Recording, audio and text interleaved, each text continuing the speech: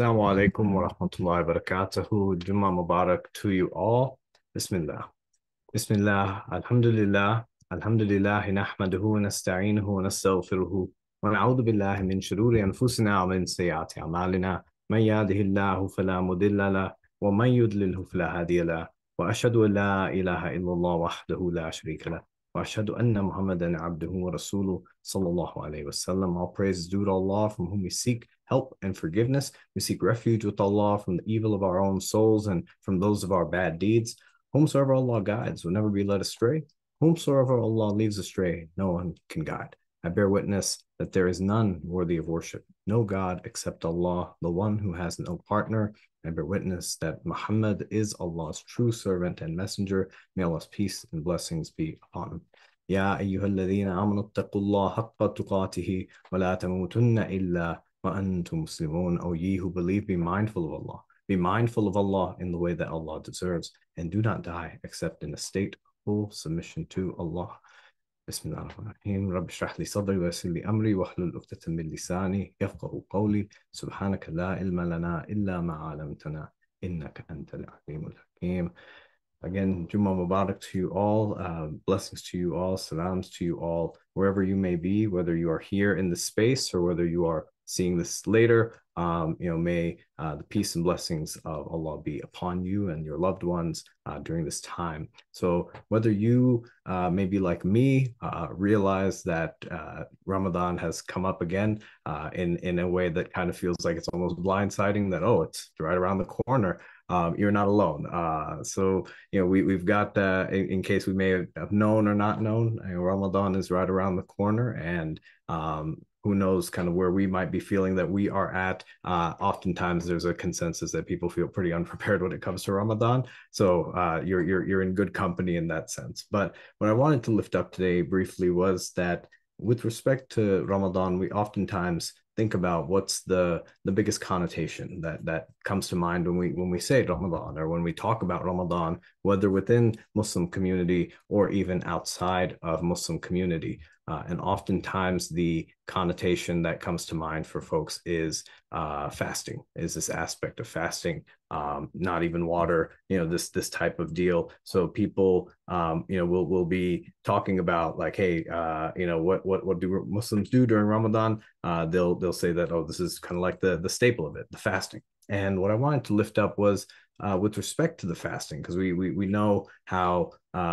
we can get with respect to the throes of the fasting, or how it can always like sometimes feel like, oh, it gets to be really much about planning or the different iftars or the suhoor, or the different meals or whatnot. It feels like a lot of times that kind of takes front and center. Of course, there's other ritual elements of Ramadan that become pretty popular, that become pretty centered with respect to the supererogative prayers, with respect to Taraweeh, communal gatherings, all this different stuff.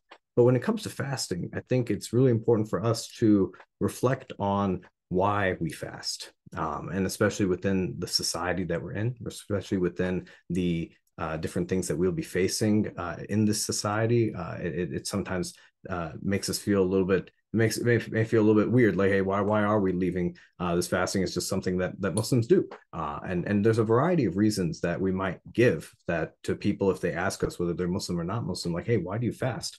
And there's probably a variety of them that come to mind that are something like we can maybe empathize with. Those who don't have food, those who go without food, it gives us a chance to empathize with them. Or it's just it's a part of our faith, the pillar of the faith. It's one of the 5 pillars. We have fasting that's there. There's a lot of these reasons that come to mind. And what we want to lift up as well is one, with respect to what does the Quran say about fasting? Like, why was fasting even prescribed to us? Why was it even put forth to us? And thinking about what our experience often is, like when we are in our fasting mode, what do we think about usually? What are we always what do we find ourselves kind of preoccupied with? How do we find ourselves being?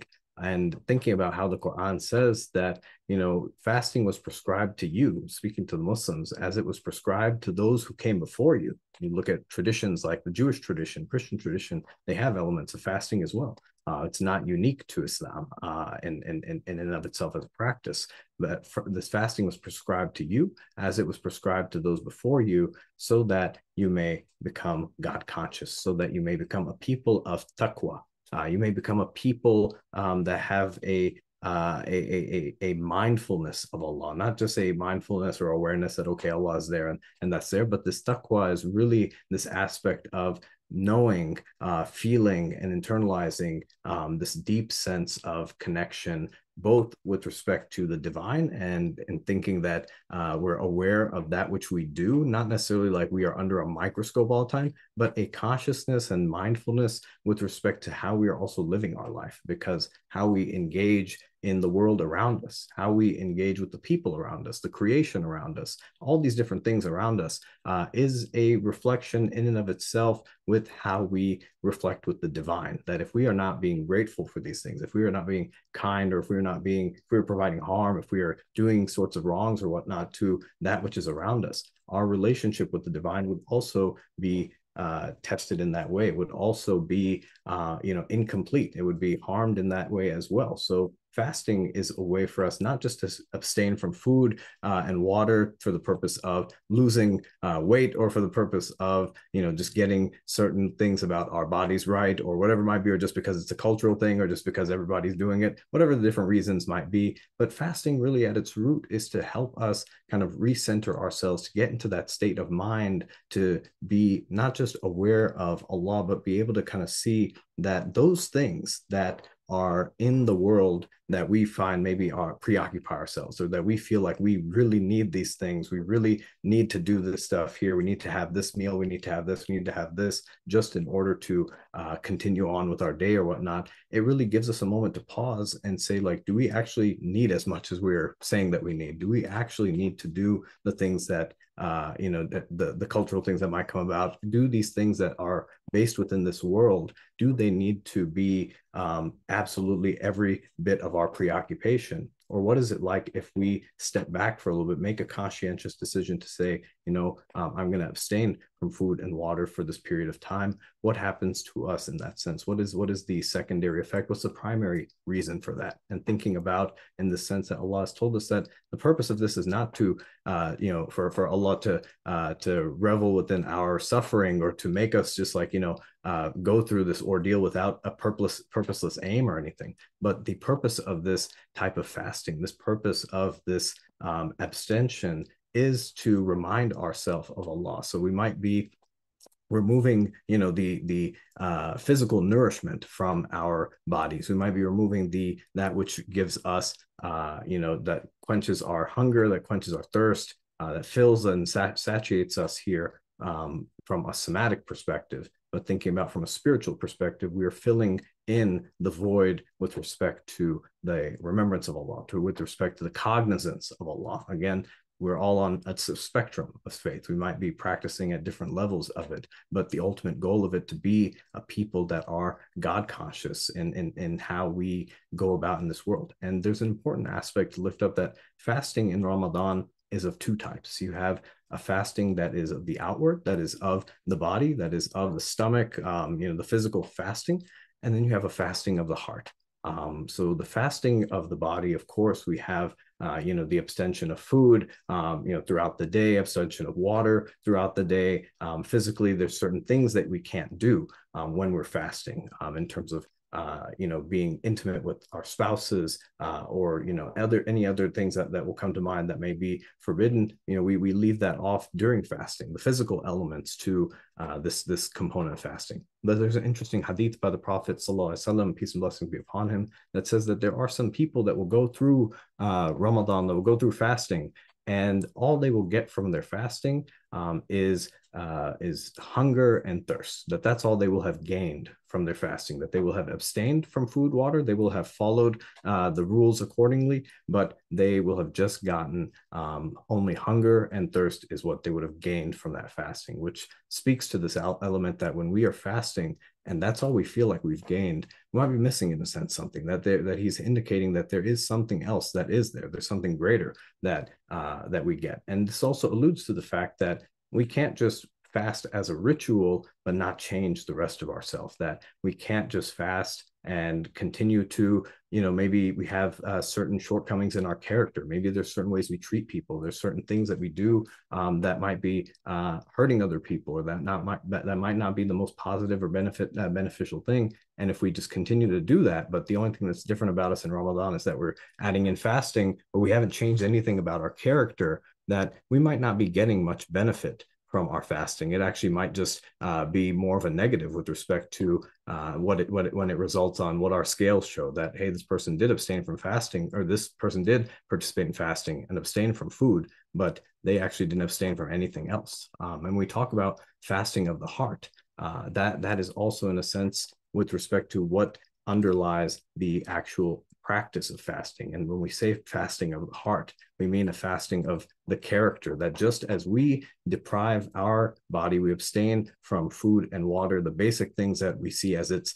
nourishment, or we think are its nourishment, or how we conceptualize it. In a similar way, we fast our hearts from those things which we feel like, oh, we need to be doing, or we get maybe tied into, or get looped into, and we have a chance to abstain from those things, in a sense that maybe it's very easy off the cuff to just we may have a habit of just doing different white lies that might come across. It might be seemingly innocent or whatnot, but it's just become a habit as a part of our life, or a part of our daily business, or a part of our daily trade or whatnot. And thinking about what does it look like as well, that if we're fasting, but we're still, our tongues are still deceiving, or if we are still fasting physically from our stomachs, but our eyes are still wandering and still maybe looking with a malintent, or that we are fasting, but our mouths may be carrying some of the words that are not pleasing to our faith, that are pleasing to our tradition, that we might be fasting, but our minds might be thinking about those things that are not beneficial, or maybe thinking of other people in a judgmental way, or a hurtful way, or whatever it may be. We might be backbiting, we might be doing all these different things. But again, hey, if we're fasting, we sometimes think that we're just participating in it. We'll just, the point of fasting and the marker of its success is having open that fast, or then having to break that fast and successfully abstain from food and water. It feels like that's a great successful fast, and it may be. But what our Prophet ﷺ teaches us is that we need to be more privy to the fact that it's not just about that ritual. It's not just about point A to point B. It's actually about how did we do throughout this part? How did we do throughout that journey? That we could fast all 30 days, but we may not have gotten anything out of it. And this is why I feel like when we think about the verse of the Quran that says fasting has been prescribed so that you may become more God conscious, so that you may become a people of taqwa, so that you might become a people who are mindful of God, that it's not just about the food, it's not just about the ritual, but it's also about the internal. What's different about me? What's different about me when I go through Ramadan? I'm not just measuring up in a sense of like, I'm a little lighter on the scales, I'm a little on this side or this side, but I'm actually going through Ramadan, and you notice the change in yourself as a person. You notice that there's certain things about you that when you're fasting and abstaining from food and water, there's also some things that you should be abstaining from that maybe were just secondary to you, and thinking about how one really does affect the other. That if you were to participate in your fasting, it would be very clearly, you'd be able to, put up a yellow card or a red card when you would, take a bite of food or drink some water intentionally in breaking the fast throughout the middle of the day, or just, not willingly keep up with the fast. We would probably be like, oh my gosh, like, we broke the fast, or we had an offense to it. It makes us feel a lot of different ways. That it's a clear way of seeing that, oh, actually, I broke that fast, whether intentionally, unintentionally, whatever it may have been, but we didn't feel good about it. And thinking about, if that's the case for us, whether the unintentional eating or whether it is the intentional eating, whatever it might be that breaks our fast, that we can observe with respect to the outward fast, what are those things that we might do just as second nature? That might be some of those vices that we have that just go on, but we don't treat those in the same way we treat a portion of food or water during the time when we're fasting. That we weigh that with a lot of seriousness, and we see that how we can visualize how a fast of the body would break. It's very easy for us to pinpoint that's broken or that's not, but we don't give much attention to the fasting of the heart, and whether that breaks very easily or not. And we might be thinking that, hey, like, I've gone through Ramadan, I've gone through all days, and I've completed my fast here. My fast of the body has been completed. Yeah, we might have, but how many times during the day did we break the fast of the heart? How many times of the day did our heart that has also been fasting, that is purifying, that is trying to be refined, that is trying to become more mindful of God, that is trying to become more righteous, how many times did that heart's fast get broken because we may have told a lie? We may have let our anger get the best of us in different ways. We may have brought harm to somebody, may have backbit, may have done some type of injustice, whatever it was. In a sense, we might have done something there, but we would discount it there because it's not affecting the ritual practice in and of itself. That, oh, hey, we still abstain from food and water, so that's a measure of success. And inshallah, with this Ramadan, thinking about as we go in, as we get prepared for Ramadan, in every situation, it may feel like, oh, it's just kind of coming. How do I even prepare for it or whatnot? But a very basic, simple step that thinking about for us, that as we gear up for Ramadan, as we rev up for Ramadan, we can always prepare with like, hey, Etsy has these nice decorations. I'm going to buy this stuff, or I'm going to do all this stuff and have the great iftar parties and everything like that.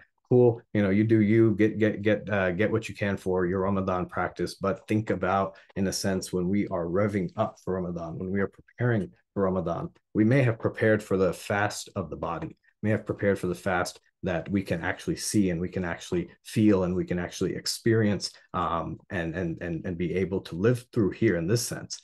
We can quantify it, we can do all that stuff. What have we done to prepare for the fast of the heart?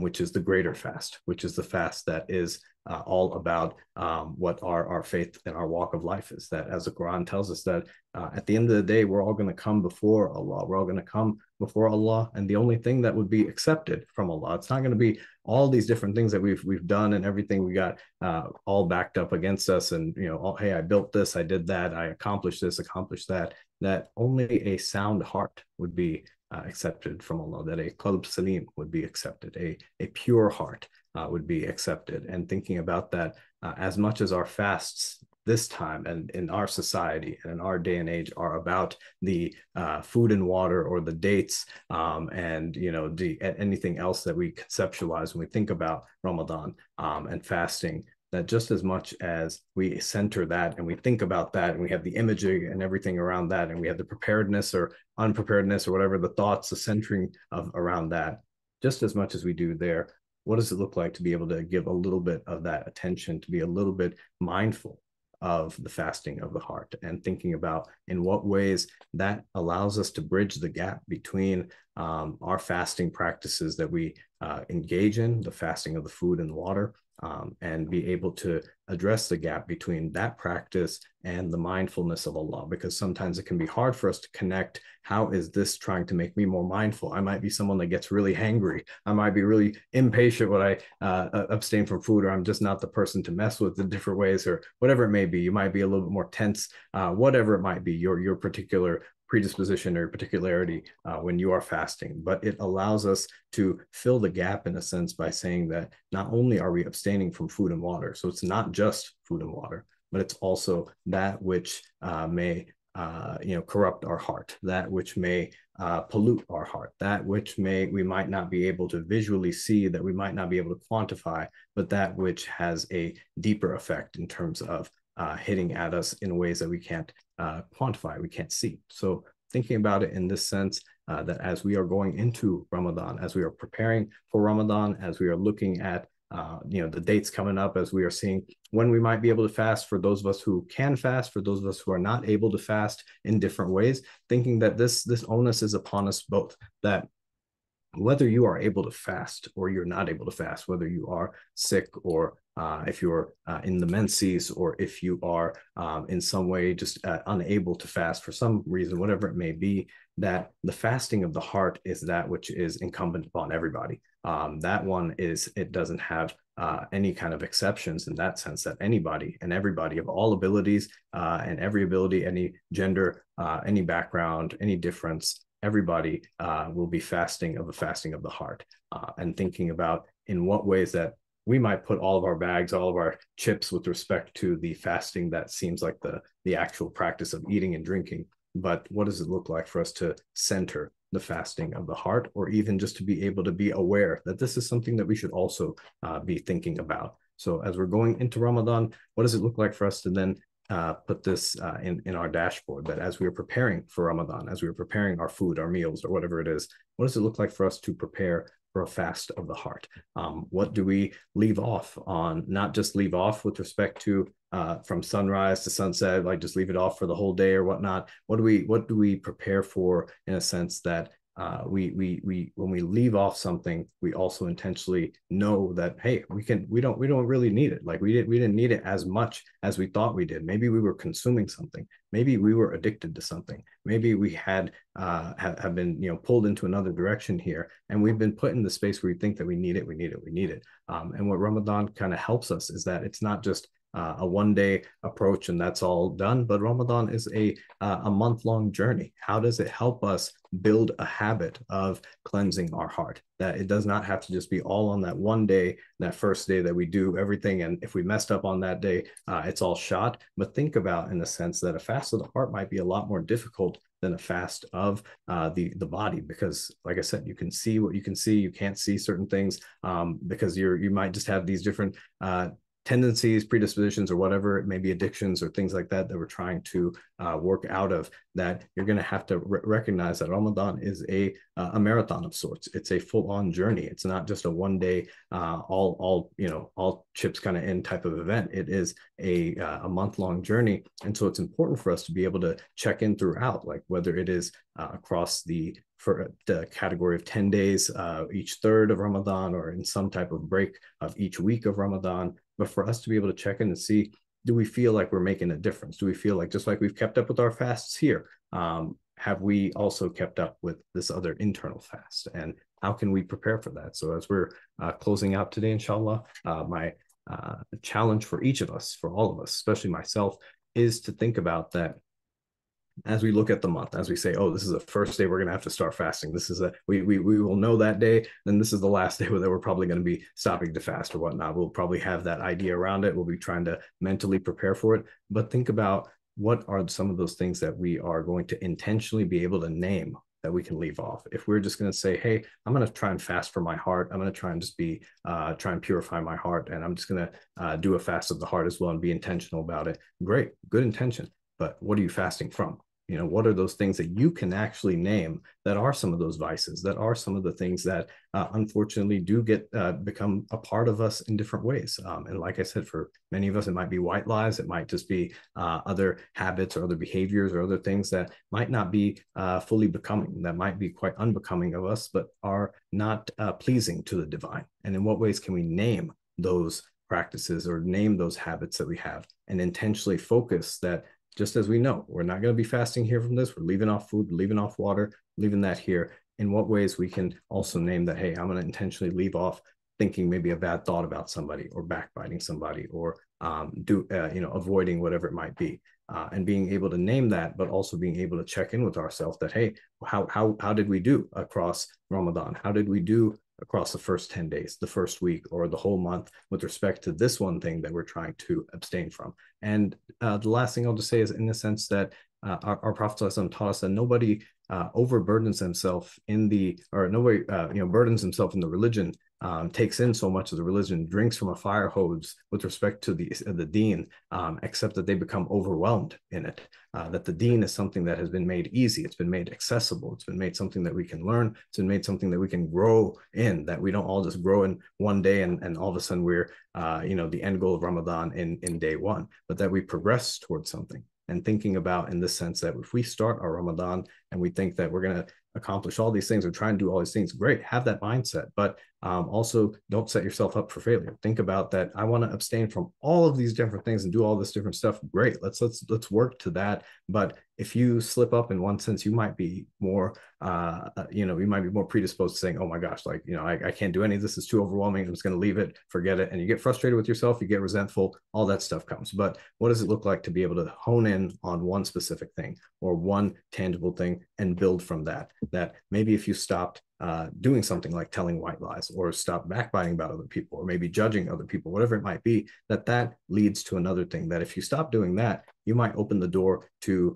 closing one other thing, or to stopping something else. That gradually, just as we might abstain from one particular practice in life, or abstain from something, like if I am trying to lose some weight, I'm trying to get back in shape, if I leave off sweets and sugars or whatnot for an extended period of time, I might also start to leave off something else that might not be as good for me, or whatever it might be. And it gradually starts to pick up in that sense. And thinking about, for the fast of the heart, in what ways we can start with something that's tangible, that maybe is the most noticeable thing that's out there, that's the low-hanging fruit, and see that when we intentionally work to purify ourselves and to remove that, to fast from that, with respect to our own hearts and respect to our own lives, what does it look like to then see what else we realize that we're uncomfortable with? That, hey, I don't like thinking these things about other people. I don't like maybe talking about people behind their backs, whatever it might be. That I'm also uncomfortable with these kinds of behaviors as well. So thinking about, just as you're planning for your Ramadans, your iftars,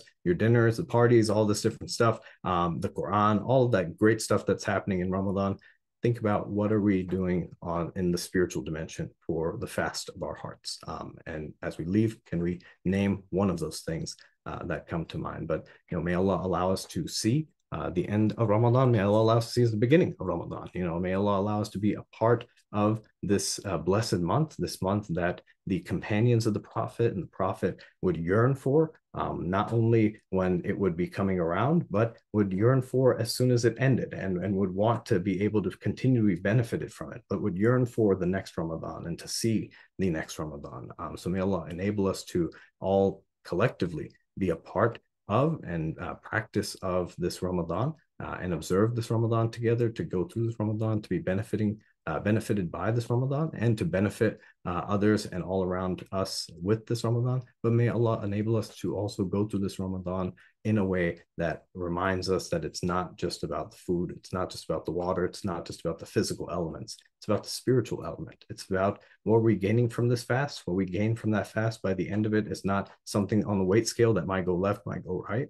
but it's something that allows us to be more aware of Allah. And when we're more aware, when we're more God conscious, when we're more mindful of Allah, we're mindful of the world around us. We're mindful of the people around us. We're mindful of the relationships that we have. We're mindful of the belongings that we have. We don't take for granted the benefits that we have, the abilities that we have, that we might have taken for granted, that we have eyesight, that we have, working limbs, and all these different things. That when we are more God conscious, we become more aware of what all we do have and what all we've been given a blessing of. And especially in a time as today, and as in recent times, with respect to what we see with the news coming out of places like Gaza, where you see people going without food and water, having to eat animal feed, having to live in absolute just the most dire type of situations, in the face of brutal oppression and genocide. You see that the most adverse type of circumstances that people are kind of going through, yet still assembling to pray their 5 prayers, or pray on the Jummah prayers, or do what they can to continue their practice. There's a powerful photo if you look at, and I'm sure there's so many more around, but if you look at, there's many photos during the Syrian civil war, and you look up Ramadan, Syria civil war, and you'll see people in the midst of rubble, in the midst of just absolute destruction around them. They have their tables set up, they have their spread set up with respect to the dates and the water that they have, and they're eating together. And just thinking about that, this is kind of like that mindfulness of Allah, that this world will come, this life comes and goes, but we truly become more appreciative of that which we have and that which we don't have.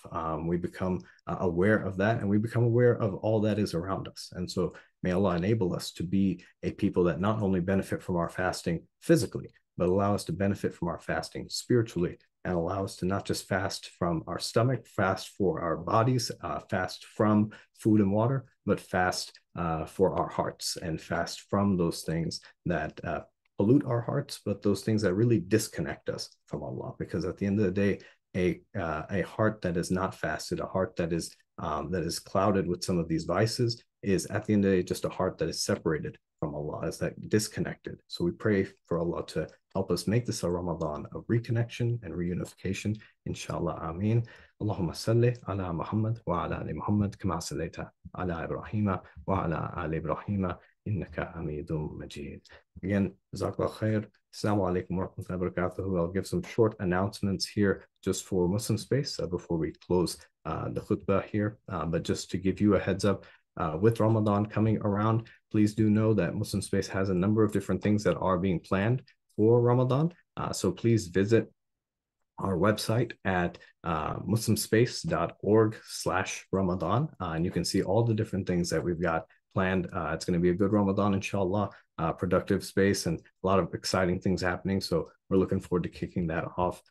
As always, as we continue through the month, we want to keep our brothers, our sisters, and our siblings in Gaza, in any place in the world that is experiencing suffering, that is experiencing oppression, that is experiencing injustice, that may Allah alleviate their suffering. May Allah make us a tool for the alleviation of this oppression and a source of liberation and comfort for them. That please definitely keep them in your prayer. There is a humanitarian relief effort going from Muslim Space to Gaza. If you go onto our website, there's some more information about that with respect to some of the merchandise that we have that we're selling. 100% of those sale proceeds will go to those humanitarian relief efforts. So definitely check that out.